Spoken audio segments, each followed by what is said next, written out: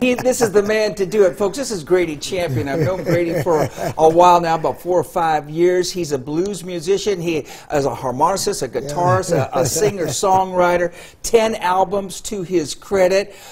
This is Memorial Day, and during the commercial break, you were playing a little of the Star Spangled Banner. Before we get to the interview section, can you remind everybody that this is Memorial Day, and just give us a little taste?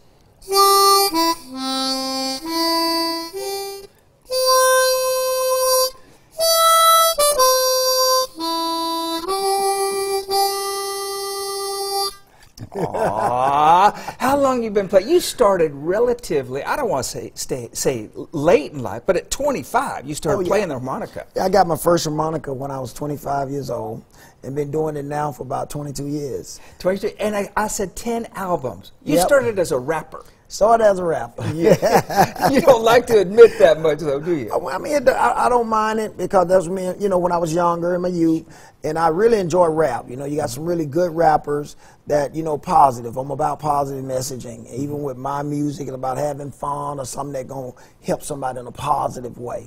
You know, one of the things that I really love that you do, and you don't see a lot of musicians do this, is you get down and into the crowd. Every performance, you get down and you work the crowd. You get down amongst the people. That's right. We saw some video earlier that I took at Catfish Alley not too long ago. Well, you know, it's just I like to be among people. I love people. That's the way our mom raised us in Canton, Mississippi.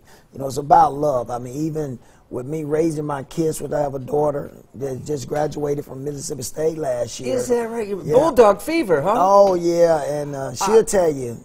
I knew I should have worn my maroon jacket for you, right? Yeah, and I never allowed them to use the word hate in my house. Aww. So, and why is that? Explain to everybody. Well, because it's so easy to hate, but it's so difficult to really love, to understand loving people. So I wanted to, you know, put into my kids' heart about loving.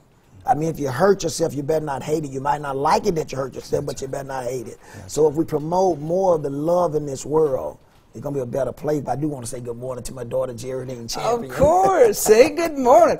I want to let everybody know that you're going to come back and you're going to play a little something for us. But while we go into commercial break, will you give us a little sampling of what you do?